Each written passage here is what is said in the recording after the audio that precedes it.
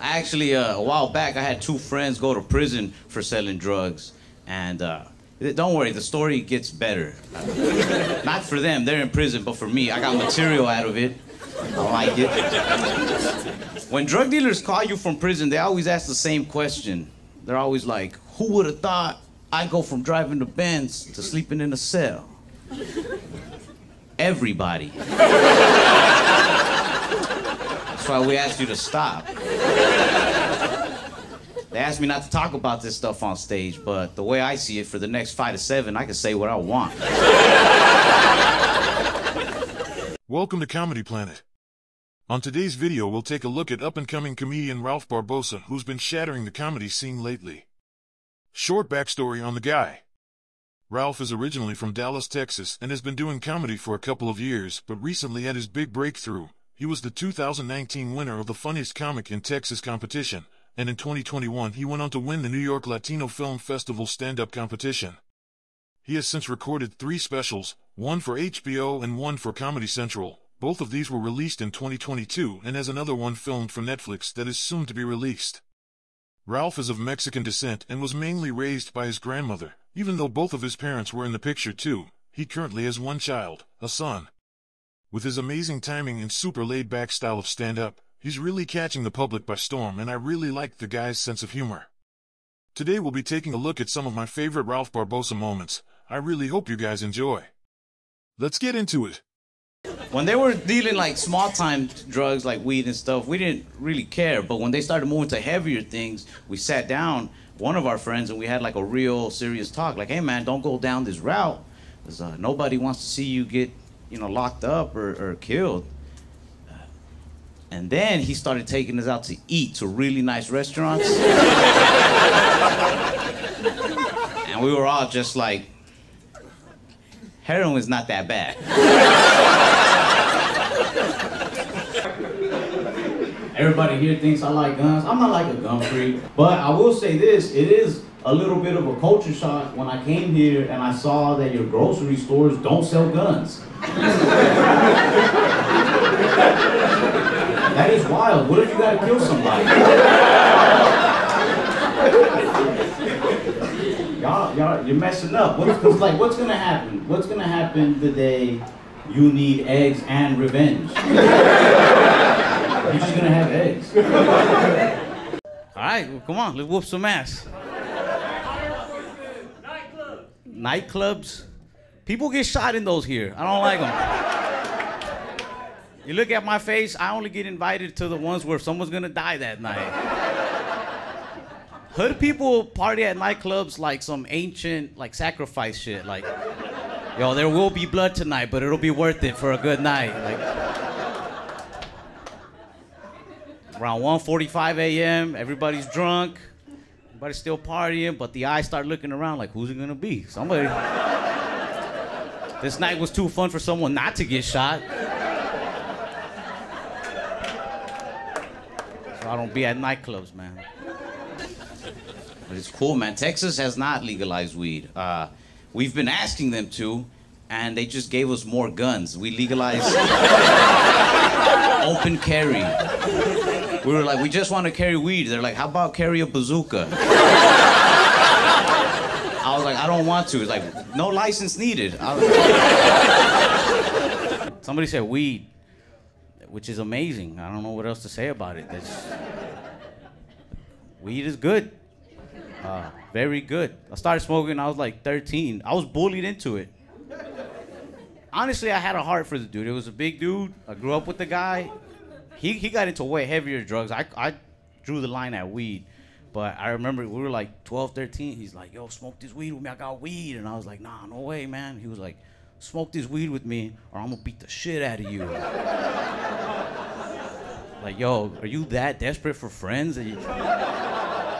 This guy was literally on some, like, if you're not with me, you're against me. So I was like, I'm going to smoke weed with you because I feel like if I don't, you'll be suicidal later, man. And I didn't really want to keep smoking weed with the dude on account of he's crazy. So I didn't admit that I liked it. I was like, this is dumb, but I was like, you ever seen SpongeBob when Squidward found out he likes Krabby Patties? That's how my friends were. They're like, "You like marijuana, don't you, Ralph?" I'm like, all right, I do. Yeah, I don't even smoke weed that often, man. Not anymore, at least. Sometimes I'll upload videos of my stand-up on YouTube, and people will be like, "This guy's so baked." I'm not. This is just my face. I do think that because I smoked so much during puberty, my face got stuck like this. You know how they tell you, your face gonna get stuck like that? Keep making it. I don't smoke that often anymore. I used to. I really do believe that smoking weed as a teenager saved my life, though. I honestly do, because I was a troublesome little angry kid. I used to fight for dumb reasons. Somebody would be like, "Hey, man, I was with your girl last night," and I'll be like, "What'd you say about my girl?" But weed mellowed me out instantly with the first hit. I remember smoking and just being like, "Man, you can have my girl, bro, no problem." I was like, "Let me introduce you. I like her, so I know you'll love her," you know? Like,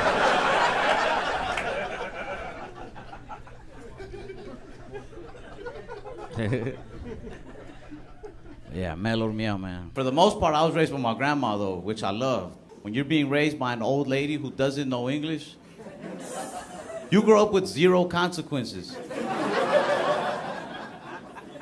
I used to get phone calls from school, but who do you think she needed to translate these calls?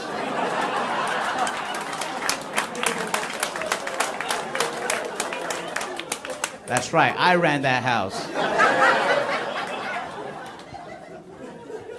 Anytime anybody would call speaking English, I would have to translate. She'd put the house phone on speaker and she'd be like, "Who is it and what are they saying?" And if I didn't feel like translating or getting in trouble, I would act like I'm listening. I'd be like, "Okay. They're talking real fast, Grandma, but they're saying something about proof of residency." She'd be like, "Hang up." I'm like, "If you say so." My friend's wife, she gets mad at us because we like to spend money on shoes and we never donate to her causes. He married a really smart woman. She's an environmental scientist, I think. I might be screwing up her job title. I just know I don't like her. She cares a lot about Earth, and she's always asking us to donate to things. She tries to get us, man. She throws us these hypotheticals. She's like, "If I gave you $300, would you really rather spend it on one pair of shoes that some poor kid in some country probably made with his hands instead of just donating it to something more productive, like fighting climate change or global warming?" I was like, "I don't think you get it." I am not the type of dude who would let some little kid's work go to waste.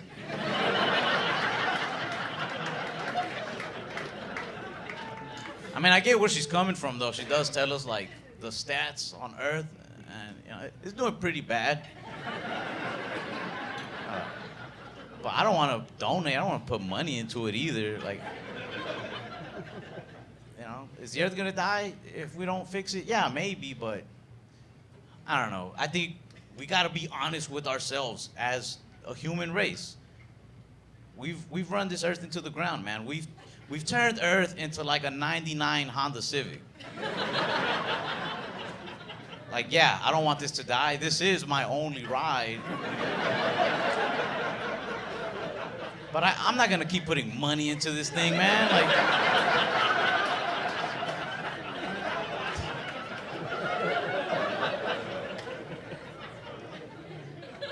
I do want to care more about stuff like the environment, but then I see people who like really care, and I'm like, man, they got it.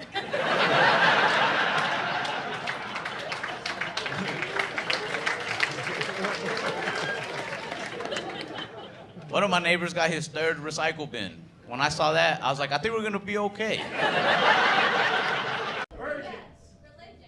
Virgins, religion, basic bitch. This does remind me of something.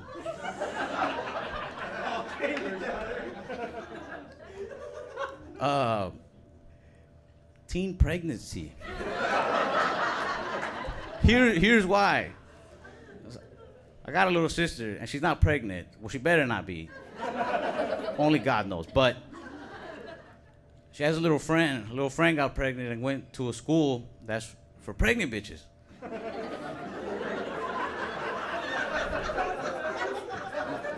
Like, only in America, right? Like, it's a school for only pregnant teenagers, which is wild, because imagine if some regular girl tried to go apply. They're like, you don't qualify. You're not fucking like that. You virgin, get out of here. But I'm very close with my friends, especially because I was an only child. I was an only child for a while until I found out that I have half siblings, which that got me excited. Finding out you have half siblings out there is like finding out that they made sequels to your favorite movie. You know, when you first hear about these sequels, you want to see these never before seen sequels. But then you meet the sequels, and you're like, they should have just stopped after that last one. Yo, they were making fun of your haircut earlier, right?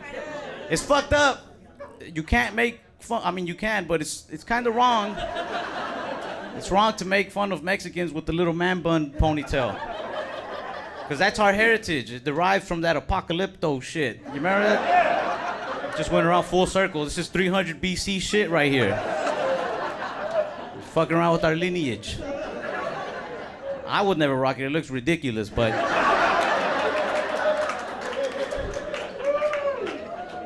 A lot of my friends here in New York think that Texas is racist.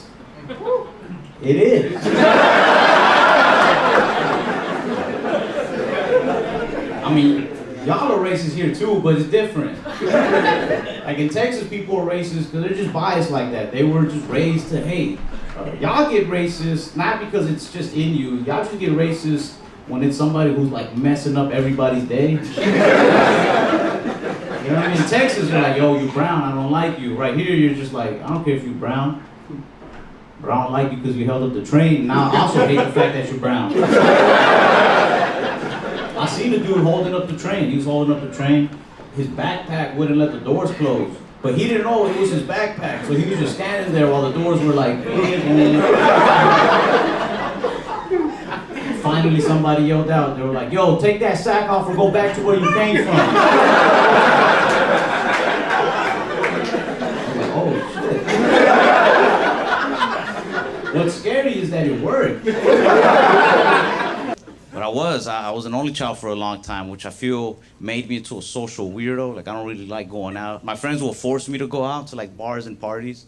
And on the way to a party, they always say the same thing. They always be like, you excited? Come on, get excited. Never once has it worked on me. Like, never once have I been like, all right, here I go.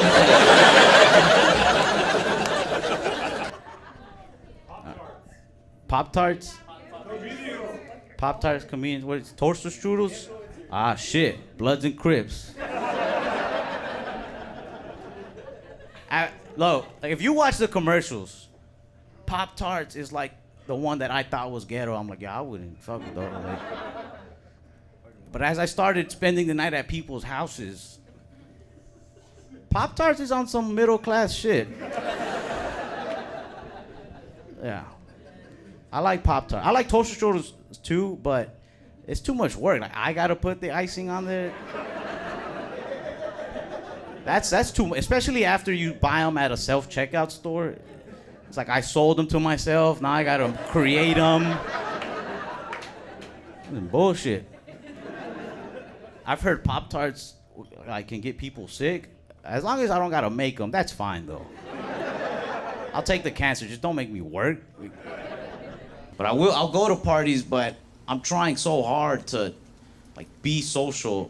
But I think people know I'm forcing it. I feel like I'm an undercover cop at parties. Because I just walk around talking to myself. Be like, play it cool, Ralph. They think you're one of them. And then somebody will walk up and be like, hey, you know where the restroom's at? And I'll be like, I didn't want to be here. Walk to my car like, you blew it, you blew it. All right, next one. Latinas, another porn one. Therapy. Latinas don't do therapy. Latinas recommend therapy. Yeah, that's all I got on that one. Sometimes people just get straight weird. Like, one guy sent me a message on Instagram, and I never opened it. So then he sent me the exact same message again on Facebook. That's like if you hit on a girl, she rejected you, and then you went home and changed your shirt and hit on her again. Now you're just weird in two different colors. Cartel? Anything else? Hold on. What'd you yell at? Influencers and cartels. And babies. Yeah, I hate when influencers and like those YouTube families have babies. I feel like that baby was created just for content. You can make babies for content, you know, like porn, but don't create the baby just to have videos. As far as cartels go, I'm for them. They keep the economy going. Let's be honest. I mean, they murder and rape a lot, but at least they do it in Mexico. It's like sweatshops. As long as it's not here, you know? Got an iPhone, fuck it. I see a lot of girls post their Cash App on Instagram. Yeah, they won't even post naked. They'll just post their Cash App like, hey, in case anybody wants to send money. Which I don't think there's anything wrong with that. There's just this one girl that I didn't like. She posted her Cash App, and then under it said, don't be one of those lame guys who only sends like $4. I didn't even know her, but that made me so mad, I sent her a message. I was like, hey, I'm gonna need my $4 back.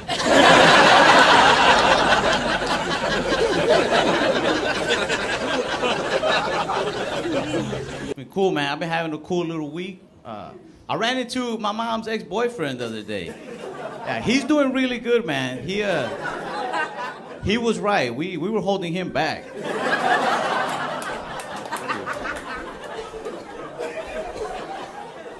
He dresses so much nicer. He got a car now. I approached him. I had to. I said, dude, if this is what getting away from my mom looks like, I'm ready, bro.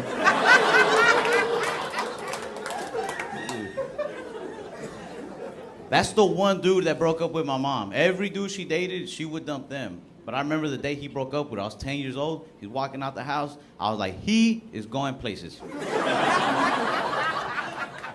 Well, it's been cool, man. Chicago put me in a good mood. I was in a bad mood when I came. The other day back home, I got pulled over. And I wasn't moving, though, so I didn't think it was that fair. I was parked. I was parked in a parking lot. And then this cop just pulled in behind me and lit me up. But honestly, I was like, damn, he's good. Because I was just about to start speeding. He's 2 steps ahead of me. He's gonna make detective.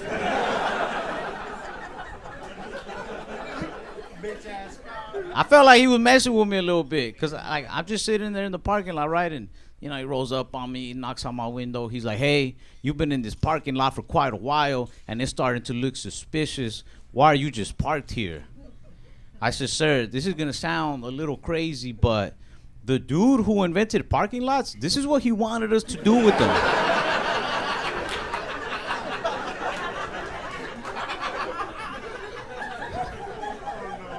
Yeah. He didn't really like that little joke. I was like, I'm doing what I'm supposed to do. You should get in your car and try it out, man. Yeah, he didn't really like that little joke. Like, I don't think he was racist at all, but as I said that joke, I could see any love he had for Latins just depleting in his eyes. He started asking me if I was high. I don't like to smoke weed and go out in public, so when cops ask me things like that, I don't even get nervous, you know? But this time, I was pretty high. To give you an idea of how high I was, Like I couldn't even focus on the officer talking to me because there was some lady in the parking lot walking around screaming out for somebody named Rocco. She was like, Rocco, Rocco, Rocco, to the point where like I don't know what the cop was talking about. I was just like, what's going on with Rocco? Why is he not answering? Am I Rocco?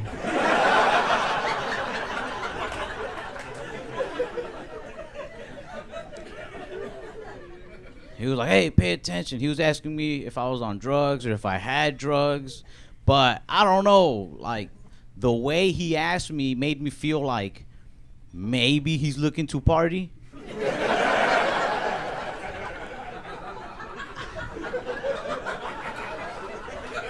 I only say that because cops have an official way of asking things, like cop lingo. They're like, hey, are you under the influence of any drugs? Do you have any substances on you? Things like that. But he didn't ask like that. What he did is he's right here at my window, right? And then he hits one of these. He goes.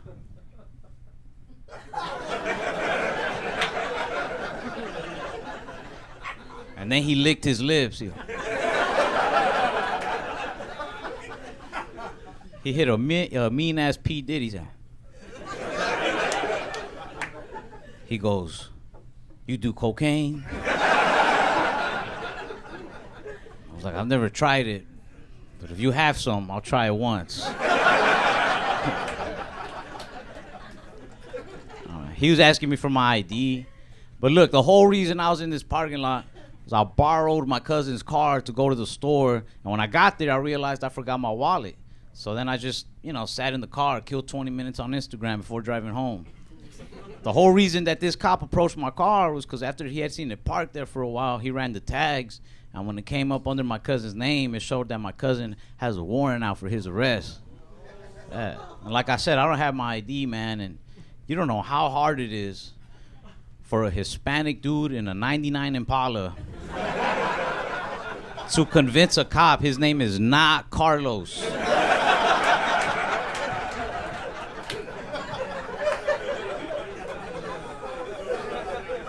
I was like, sir, I'm not this thug you think I am.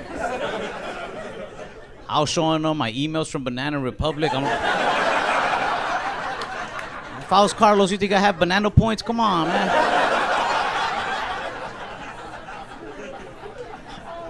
I was like, I'm not Carlos. I'm Rocco, maybe. I don't know anymore.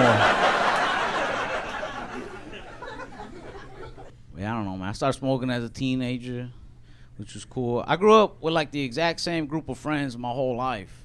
The same friends growing up, like a little group of 6 of us. We're still tight till this day, like brothers. But I always remember right around the time I started smoking, my friends started coming out the closet.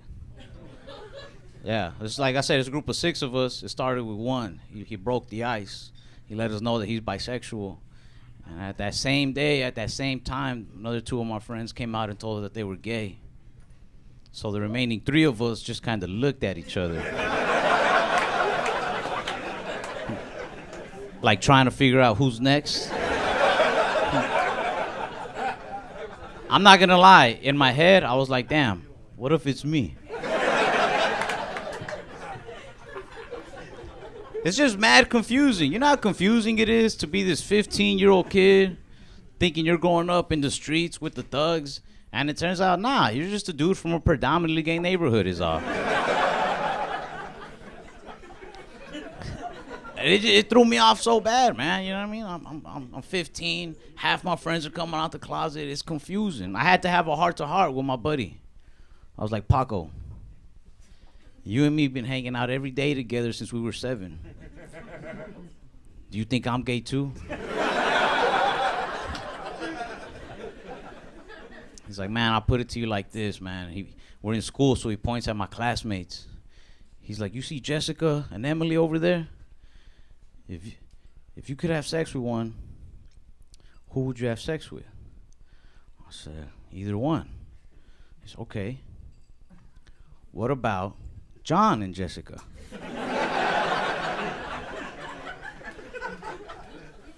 I said, Jessica, but I know where you're going with this. I should fuck John too, really figure things out. He's like, do whatever you want, man. So I'm straight now. No, I'm kidding. But yeah, I don't know. Good times as teenagers, you know. I started smoking. My friends were coming out the closet. We were all just putting things in our mouth that we like. Learning about ourselves. It's cool, man. I miss where I grew up. I like that area. I grew up like right in between a really bad neighborhood and a really nice one. So like I've always understood all the hood lingo, but sometimes I'll hear it and like I still don't catch on quite. You know what I mean? It throws me off. I guess because of where I'm at in the area.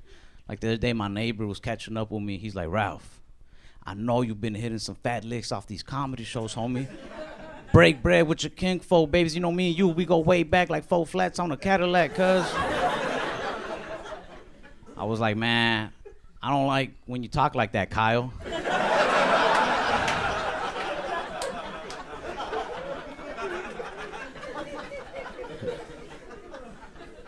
I can tell I grew up on the badder side of the area just based off of the relationship advice the older dudes used to give me. Like this older neighbor named Roger, I was just venting one day. I was like, yeah, I don't think it's gonna work out with this girl, man. He's like, you gotta do what I do. When I'm having problems with my girl, I look her right in the face and I say, look, baby, you can do what you do in those streets, but at the end of the day, the streets don't love you like I do. I was like, I don't think we're having the same type of relationship problems there. Like, yeah, I get jealous sometimes, but you, Roger, I think your girlfriend is a prostitute.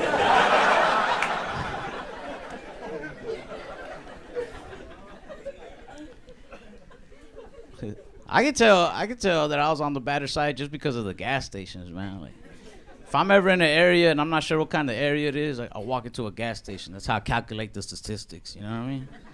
If I go into a gas station and that store has more hot chips than regular chips, I know my chances of getting shot have gone up 60%.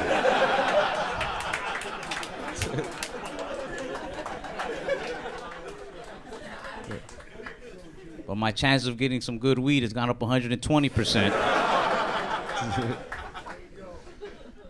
I had a job at a McDonald's when I was 16. And like I used to get kind of depressed as a teenager. Like I'll admit, I even had a little bit of like that self-hatred, but McDonald's saved my life. After 2 weeks of working there, I was like, nah, I don't hate myself this much. I'm out. I deserve better. Well, that's everything for today's video. I really hope you enjoyed it. If you did, make sure to like and subscribe. It helps out a lot. If you have any opinions, drop a comment and let me know, and I'll do my best to read and respond to it. Everything is welcome.